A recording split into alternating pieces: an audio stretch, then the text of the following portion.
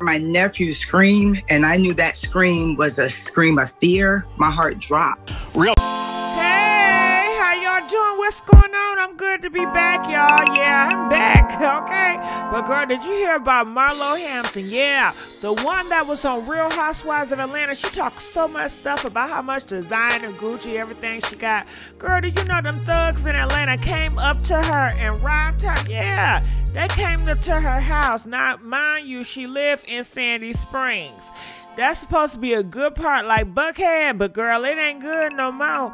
Cause them thugs, they all up in Sandy Springs and Buckhead. They infested with them thugs. And they came up to her door. She said she was scared and everything. She went to the panic room. And them popos came to knocking. Yes, they is, girl. Listen to what she gotta say. DJ, play this. And don't forget to join my membership on the YouTube channel. Yeah, I'm back. You know, I had a funeral and everything to take care of. Now I'm back and I'm ready to start busting these videos. Shout out to my cupcake, peaches, and honey buns, y'all. Let's get it. DJ, play that clip with Marlo. Involves many crimes, an ongoing investigation, and high-profile victims. One of them, Marlo Hampton of Real Housewives of Atlanta fame, who told me she watched on her security system as armed, masked men kicked her door down, making a loud boom.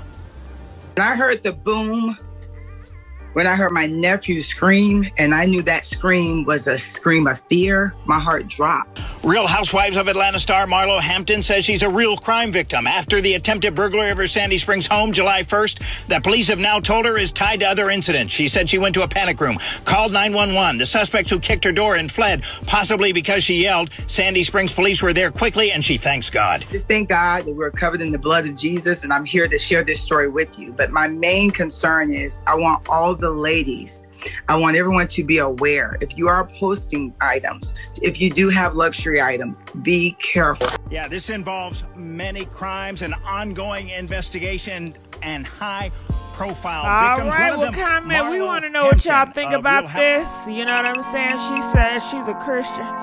You know, she's representing for the Christians out there. But they want to know what's going on. Why you be so messy on the show? You filled with the blood of Jesus and everything.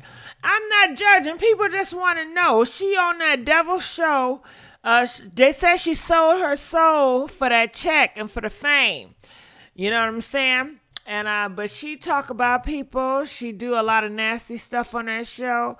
But it is what it is. But nevertheless, you know, she got robbed, and thankful she's still here, and the popos came for her, and she won't let y'all know stop posting stuff on the internet. Is she gonna stop posting stuff on the internet?